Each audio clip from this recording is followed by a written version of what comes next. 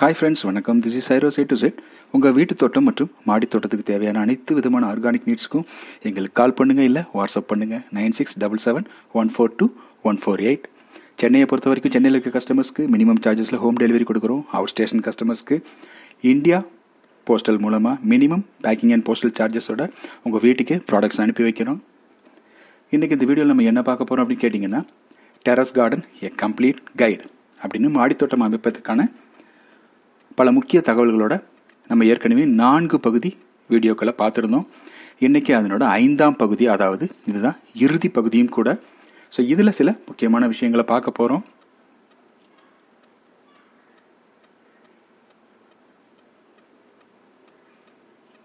So இந்த 5ஆம் பகுதியில் முதல் முக்கியமான விஷயம் என்ன அப்படின்னு கேட்டிங்கன்னா, மாடித்தோட்டம் அப்படின்னாலே நிறைய பேர் பார்த்தீங்கன்னா அந்த பசுமை குடில் அப்படின்றது அவங்க மைண்டில் ஞாபகம் வரும்.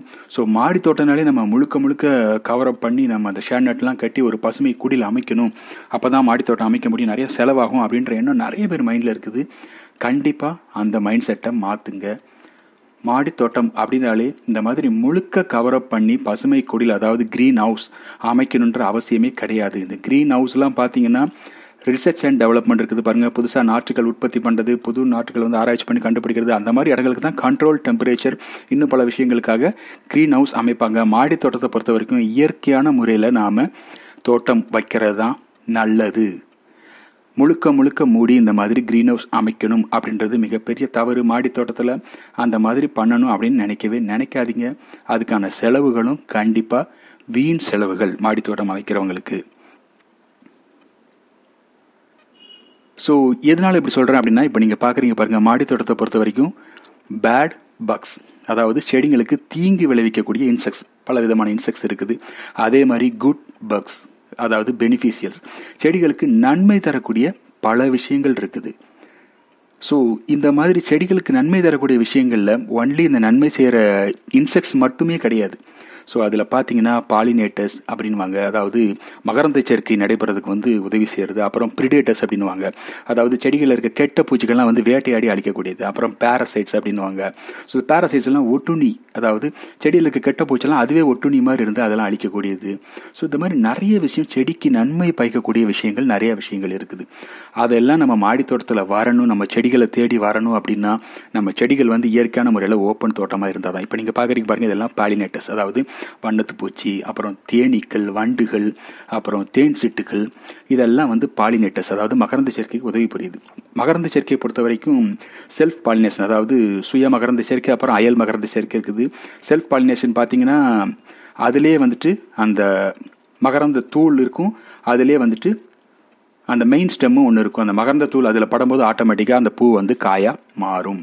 அது வந்து சுய மகரந்த சேர்க்கை. அயல் மகரந்த சேர்க்கைன்றது ஒரு செடியில் ஆண் பூவும் இருக்கும், பெண் பூவும் இருக்கும். ஆண் பூவில் இருக்க மகரந்த தூளை ஒரு தேனியோ இல்லை இன்னும் பிற பாலினேட்டர்ஸோ வந்து டச் பண்ணி எடுத்துகிட்டு அது போய் எடுத்து பெண் பூவில் உட்காரும்போது அந்த மகரந்த தூள் அந்த இதில் சேரும்போது நமக்கு அந்த பூவில் வந்து காய் உருவாகும்.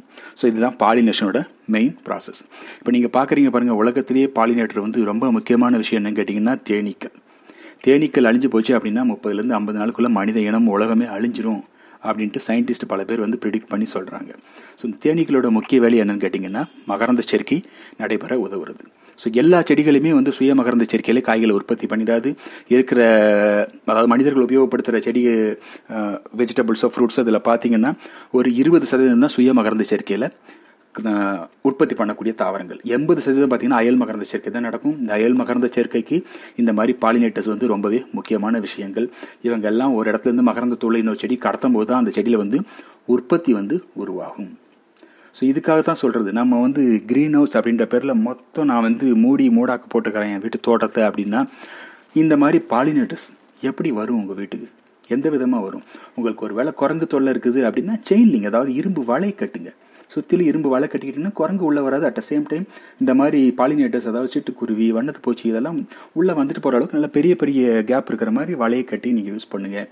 அணில் வருது அப்படின்றவங்க, அணில்லாம் இயற்கையான விஷயம். அணில்லாம் உங்கள் தோட்டத்துக்கு வந்தால் தான் உங்கள் தோட்டம் ஆரோக்கியமாக இருக்குன்னு அர்த்தம். அதுதான் நீங்கள் இயற்கையாக வாழ்ந்துட்டு இருக்கிறீங்கிறதுக்கான அத்தாட்சி. அதை விட்டு அணில் வருது, இந்த அணில் வராமல் இருக்கிறதுக்கு நான் என்ன பண்ணுறது அப்படின்னு அப்படி யோசனை பண்ணாதீங்க. ஸோ இதெல்லாம் பாருங்கள், எங்கள் வீட்டில் இருக்கிற செடி, ஒரு பட்டர்ஃப்ளை உட்காந்து அழகாக வந்துட்டு பூக்களில் உட்காந்து தேன் குடிச்சிட்டு இருக்குது பாருங்கள். ஸோ நம்ம வீட்டு தோட்டம் அப்படின்னா தேன் சிட்டு வரணும், அணில் பிள்ளை வரணும், பட்டர்ஃப்ளைஸ் வரணும். இதெல்லாம் வந்தால் தான் தோட்டத்துக்கான இயற்கைக்கான அழகு. இங்கே பாருங்கள், ஒரு தேன் சிட்டு எங்கள் வீட்டில் உட்காந்துருக்கு பாருங்கள். அழகாக செம்பருத்தி போல் தேன் குடிச்சிட்டு பறந்து போகுது பாருங்கள்.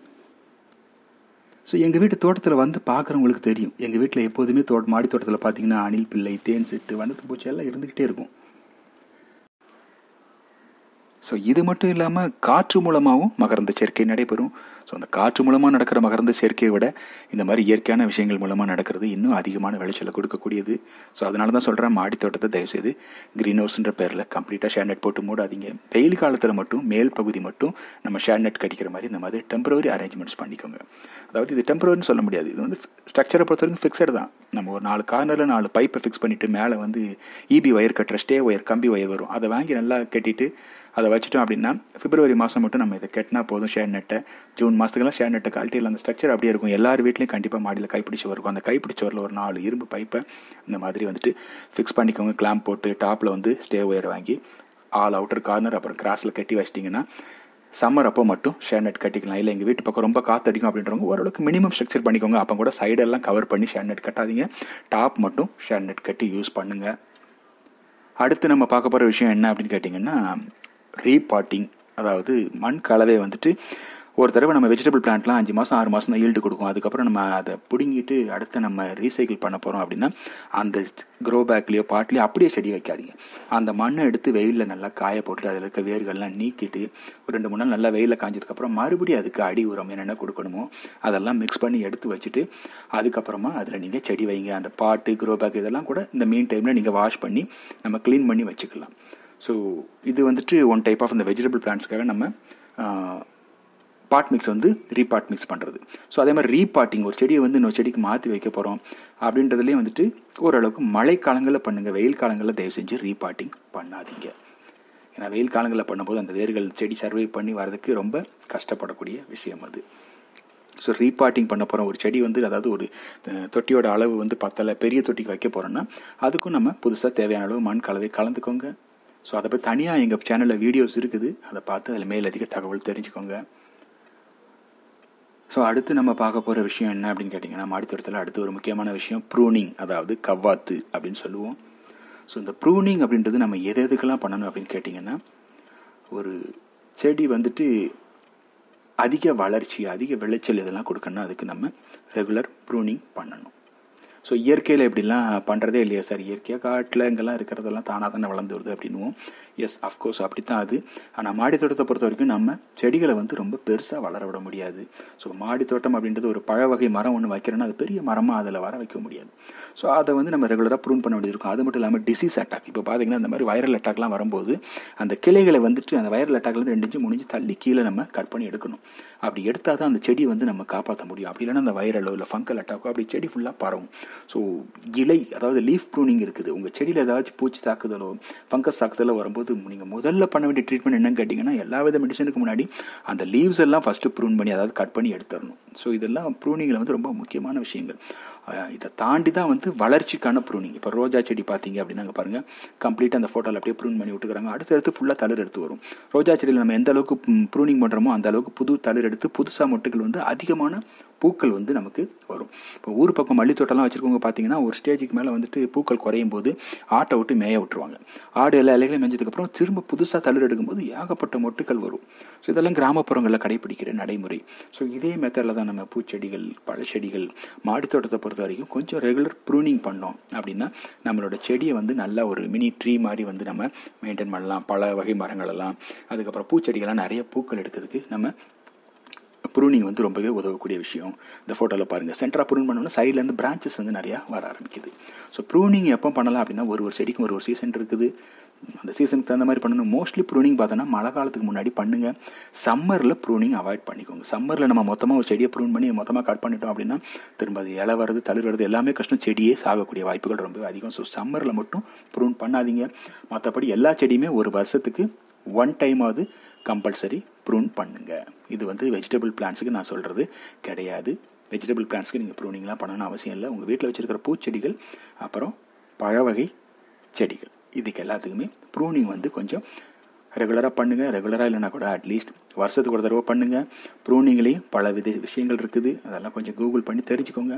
கருவேப்பிலையை பொறுத்த வரைக்கும் நம்ம எப்போதுமே கட்டரை யூஸ் பண்ணாதீங்க. கருவேப்பிலையை நம்ம கையால் தான் உடைக்கணும். கிராமங்களில் இருக்கிறவங்களுக்கு தெரிஞ்சிருக்கும். கருவேப்பிலையில் நம்ம பெரும்பாலும் கத்தியோ அருவாளோ பட்டுச்சு கருவேப்பிலை மரம்னா அந்த மரம் பட்டு போகிறதுக்கான வாய்ப்புகள் அதிகம். ஸோ லெமனை பொறுத்த வரைக்கும் நம்ம நவம்பர் டிசம்பரில் கொஞ்சம் ப்ரூன் பண்ணி விட்டோம் அப்படின்னா அதுக்கப்புறம் வர்ற சம்மரில் நிறைய தள்ளு எடுத்து நிறையா பூ பிடிச்சி நிறையா காய்கள் கொடுக்கக்கூடியது. ஏன்னா லெமன் வெரைட்டிலாம் பார்த்திங்கன்னா சம்மரில் தான் நிறைய காய் கொடுக்கும். ஸோ சம்மரில் பூ எடுத்து காய்க்கணும் அப்படின்னா, சம்மரில் நம்ம காய் பறிக்கணும்னா அது பிப்ரவரி மார்ச் மாதத்தில் காய் பிடிக்க ஆரம்பிக்கணும். அப்போ தான் மே மாதம் காய் பறிக்க முடியும். ஸோ பிப்ரவரி மாதம் காய் பிடிக்கணும் அப்படின்னா நம்ம நவம்பர் டிசம்பரில் ப்ரூன் பண்ணணும். அடுத்து நம்ம பார்க்க போகிற சில விஷயங்கள் என்ன அப்படின்னு கேட்டிங்கன்னா, நிறைய பேர் வீட்டில் இந்த செடி வைக்கலாம், இந்த செடி வைக்கக்கூடாது, இது சரி, இந்த செடி வச்சா தப்பு, இது நெகட்டிவ் எனர்ஜி பாசிட்டிவ் எனர்ஜிடுவாங்க. ஸோ அதில் சில விஷயங்கள், முக்கியமான விஷயம் நீங்கள் மனசில் நிறுத்திக்கோங்க. இயற்கை கொடுத்துருக்க எந்த செடியுமே இது வைக்கக்கூடாது, இது வைக்கலாம், இது பாசிட்டிவ் நெகட்டிவ்னு எதுவுமே கிடையாதுங்க. அந்த மாதிரி உங்கள் மனசுக்கு எந்த செடியை உங்கள் வீட்டில் வைக்கணும்னு தோணுதோ அந்த செடியை வைங்க. உதாரணத்துக்கு சொன்னால் கருவேப்பிலை மரம் ஒரு வீட்டில் வர்றதுன்றது சாதாரண விஷயம் கிடையாது. எல்லார் வீட்லையும் கருவேப்பிலை நீங்கள் செடி வாங்கி வச்சாலும் அது மரமாக வளர்ந்து வந்துடாது. கருவேப்பிலை மரம் உங்கள் வீட்டில் வளரணும்னா அதுக்கே நீங்கள் அதிர்ஷ்டம் பண்ணியிருக்கணும். ஸோ அதனால் இந்த செடி வைக்கலாம், முள்ளு செடி வைக்கக்கூடாது, லெமன் செடி வைக்கக்கூடாது, கருவேப்பிலை வைக்கக்கூடாது அப்படிலாம் கிடையாது. உங்கள் நாவல் பழம் மரம் வைக்கக்கூடாது அப்படிலாம் கிடையாது. உங்களுக்கு பிடிச்ச செடி வகைகள் எதாக இருந்தாலும் சரி தைரியமாக வாங்கி வச்சு வளங்க. We are in 21st century. So friends, மாடித்தோட்டத்தில் புதுசாக ஆரம்பிக்கிறவங்களுக்கு, ஏற்கனவே வச்சுருக்கவங்களுக்கு ஓரளவு தகவல்களை கொடுத்துருக்கேன்னு நம்புகிறேன். So hope you like this video. Meet you again with another wonderful video. Bye bye friends. Have a nice gardening. All the best.